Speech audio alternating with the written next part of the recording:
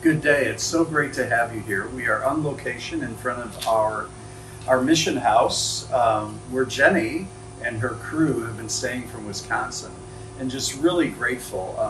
I know we don't have an opportunity often to talk to our volunteers at length, but for me, Jennie has been such a bright spot, and her pooch, Biloxi, that we'll introduce, and my dog Jackson will probably bomb the film periodically here.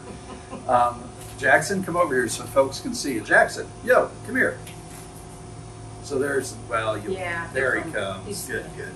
So I have a sweet spot in my heart for Wisconsin, for the land of cheeseheads, and Green Bay, right? Packers, go Packers. And I lived probably maybe a half an hour south of Plymouth. Grafton, Cedarburg. Yep. So I lived in Grafton, Cedarburg for 5 years, worked in Milwaukee. That's where I was running a shelter for homeless, runaway, throwaway youth, and a street outreach program. And actually, one of the big reasons I think Wisconsin holds such a big place in my heart and my life is that's where I became a UCC pastor. It's where I had my ordination recognized by the United Church of Christ, the Wisconsin Conference. So I lived in Stevens Point, Madison, Milwaukee, and Grafton, Cedarburg, and just spent the majority, I guess, of my chosen adult work life in Wisconsin. And Jennie has a beautiful story, and I'll let her explain that to you, but how many times have you been down here, Jennie, as a work volunteer? Yep, so we were talking about this. Our church started coming down 7 years ago. Okay. It was a group of 5 of us that decided that, yep, let's go ahead and do this. And of course, we're coming down here. We've done volunteer work. We've worked in soup kitchens. But we come from a rural community where, everybody is housed and, seems to have what they need. And we were not prepared mentally. It's the emotional part, it's the relationship parts. It's coming down. You get to see these people and realize that could be anyone in your life, that you kind of place them and you know that, wow, that could have been my mom, that could have been my sister. So we've been coming down 7 years. 1 year I think we came down twice, but it is something that forever we will, we come down, we try to bring, we brought youth. This is the second time we've been able to say, you know what, we're coming down in the summer. We usually try to come January and February from Wisconsin, if you can imagine that. We get a break from the frozen tundra of minus 10 and 20. Yep. So the only time we come down when it's balmy hot like this is basically when we have to with our youth. But I do think it's been, a good thing for us because, by choice, we'll come down in January and February. But realistically, this is when it is horrible, and it's another layer of wow. Yeah. To think, it's hot enough in January and February, but yet you come down now and you realize, oh yeah, they're going to take a break from the mission for the month of August because it's so hot and the workers don't want to be out in the heat, but they live in the heat. Right. And best guesstimates tell us there's probably 200 to 300 people any given night living on the streets right here along the coast. And it gets up to, 80, 85, 90 degrees. The humidity's pretty high. I'm happy to have humidity again after living in Phoenix for 7 years. But it definitely gets warm and uncomfortable, especially living in the woods, right? Yeah. Or even on the beach, wherever you're at.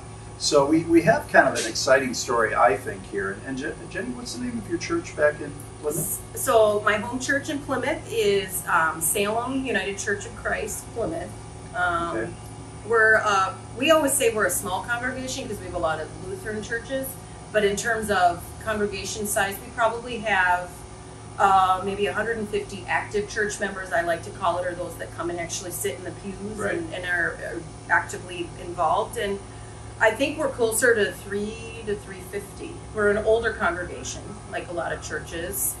We have a great youth minister, so that has brought a lot of excitement in. And she's one that Marcia came with.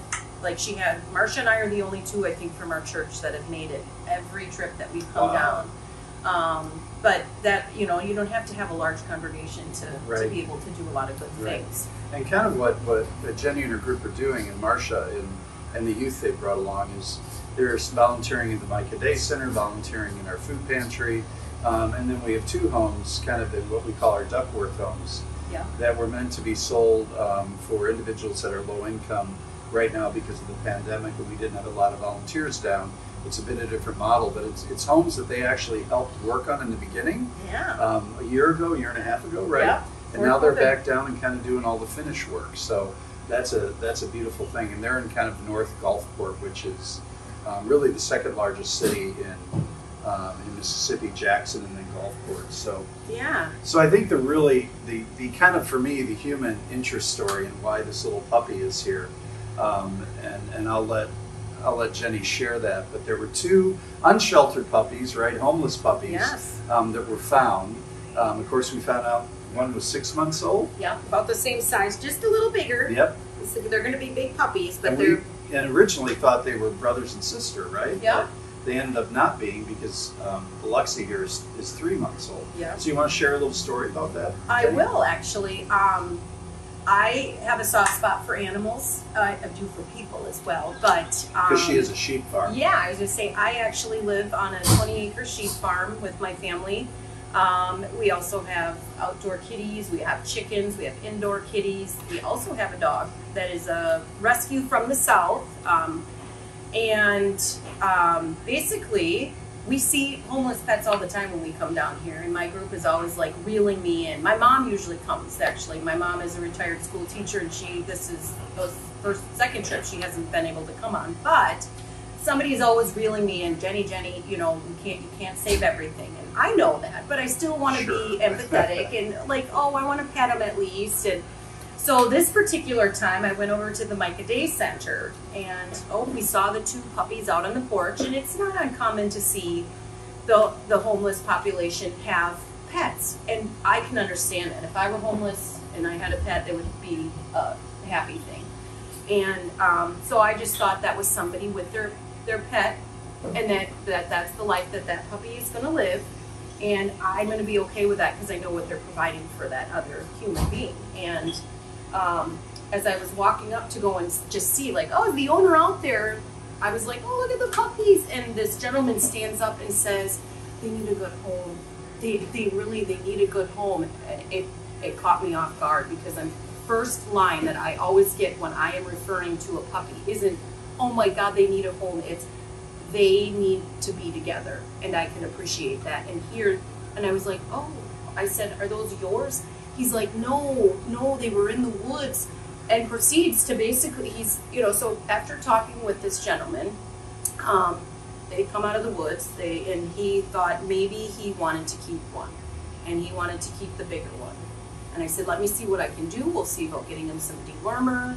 They had pet food in the Micah Center that they could share. He already had water for him. And I said, I'm going to see what I can do. The full circle here is my friend Julie, who our third visit down, I met Julie. And Julie is somebody that was near and dear to me because I saw my mother. We went and helped her with her home, which is just a couple of blocks here. And Julie was a retired school teacher. And it was my mother to me. For all intents and purposes, when I saw Julie, I saw my mom. And the story here is, Julie adopts the neighborhood strays and has them spayed and neutered. And I just thought, see, this is something I can hang my hat or my mind at rest with. There are loving people that are doing the right things for these animals, right? And the people. And so that gave me insight into, when you see the cats in the neighborhood, you know what? Somebody might still be loving and caring for them.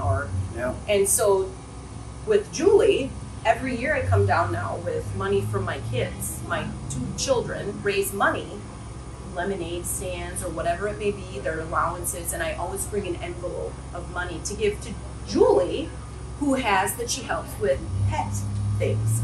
And so I was over in the Micah Day Center, hearing these puppies are needing help, and I'm like, Julie, I actually have a local connection from somebody that we helped and is now on her feet, volunteers here. I'm going to check with her and see. So it was like a pet project, like this was not on our itinerary for this trip, like I, wasn't planning on bringing a puppy back. But what we ended up, the end of the story is the gentleman, by the time I got back with the dewormer, decided that he couldn't take care of himself and he wanted better for the puppy.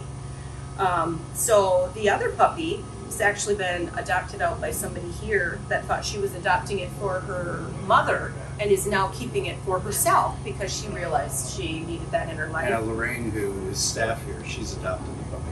Yeah, and so little Biloxi here, the same thing is, I don't need another dog. I have a very busy life. I just started a business. I volunteer with church. I, have a farm with animals that need to be cared for, and training a puppy is a lot of work. It's a commitment, and hopefully they live for many, many years. So it's not something you just say, oh, there's a homeless puppy. I think I'm going to throw it in a bag and take it home. So I called my mom and brother and said, hey, this is my situation. Can I bring the dog? I mean, if can we work this out and figure out? And so in the heat of the moment, I had a yes, yes, and yes. We had multiple options. And so I knew he was coming home, called the airline. I get to put him in a little carrier under the seat. It's $95 to let him fly. We had a local vet that literally, it was funny, we came down to get onto Division Street and I was like, where's there was a little vet place here, like the things you remember when you come and you're like, oh, there were houses missing because they're clearing to get the road wider. Oh wait, no, there's the vet. There it is on that side. Before we knew we were doing the puppy thing. And then the puppy thing happened and we were able to call that vet right here down the road and she got them in the very same day. So both dogs have already... Gave you a discount. Yeah, like waived our office fee, and it was, once again, it's just another one of those, there's somebody caring. You can't do any of this alone. It's all about the community and the relationships, you know, and now there's a forever relationship with that vet that's been down the road for how long, So the relationships just never stop coming. Every time I come down here, I get another layer of, people care. People are good down here in Mississippi. They I think are. you find that with a vet that's volunteering to say, I'm going to waive my fee because you're doing something good. Yeah. And what we've noticed with Biloxi, because Biloxi's been here now with us for a couple, 3 days, right? That Biloxi, tail between the legs, kind of scared, really didn't move much, didn't act like a puppy, right? When Biloxi first came. But Biloxi's very much like a puppy now. You can see that love, right? Right. That love and that care and that compassion really changes things. And in a way, it's the same with the individuals we work with here, our guests, right? Our unsheltered population is. We attempt to love them because we know love makes a difference. Yes. And makes a difference in how we live, and if we survive, and if we do more than survive, we thrive. And so I just think it's a beautiful testimony of the power of love, and also that, Jennie gets to go back with her crew. They get to take something from Biloxi, literally Biloxi. But, it was an unsheltered pup. And so we'll always remind them of the unsheltered people here to keep them in your thoughts and your prayers and your concerns. So it's kind of like a full circle, right? And we really, really love and appreciate individuals like Jennie, but especially Jennie because she's quite funny. And I think, has a real genuine heart and love for animals, but a genuine heart and love for people. And so come down, join us, be a part of our mission and a part of our way to change the world here on the coast. That's kind of what it's all about, right? Loving people, caring for people, and really being the hands and feet of Jesus in the world. So thank you so much, Jennie, and thank you so much, Biloxi, for your presence among us and for reminding us that we're called to care for all of creation. And thanks, Jackson, for being in the background. Yeah, okay? he's like, I'm in the corner. Yeah, and Kevin for your presence here each and every week as you share these videos. So support us in whatever ways you can, but especially support us with your thoughts and prayers. Come on down, support us that way, or support us with your dollars too. So thank you.